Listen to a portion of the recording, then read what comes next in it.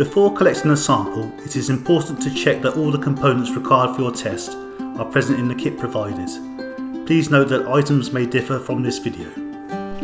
Wash your hands in warm water, as this helps to soften the skin and encourage blood flow. Take the blood collection tube out of the sample transport tube and remove the lid. Select the finger to be pricked. Choose either the index or the middle finger and clean with the sterile wipe provided.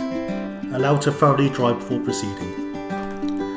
Place the raised end of the safety lancet onto the chosen finger. Push the lancet down firmly. A slight prick may be felt as the skin is punctured. Gently massage the finger in the direction of the puncture to obtain a drop of blood.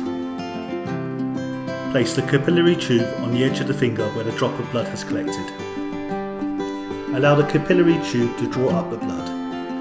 Continually massage the finger to obtain a constant blood flow until the tube is filled to the line. If you're having difficulty obtaining the blood yourself, seek the assistance of a friend or family member. The assistant will use the lancet to obtain a drop of blood. The capillary tube will then be used to collect the blood.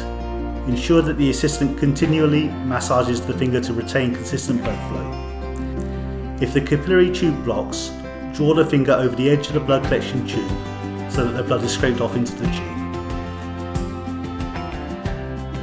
Once you have collected a sufficient sample, place the blood collection tube inside the sample transport tube and replace the cap. Write the patient's name on the label on the sample transport tube.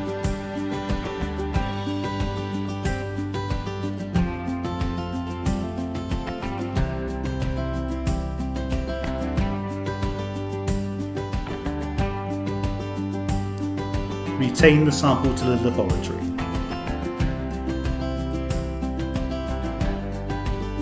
In the event of difficulty in obtaining blood, please contact Armstrong Health Specialists.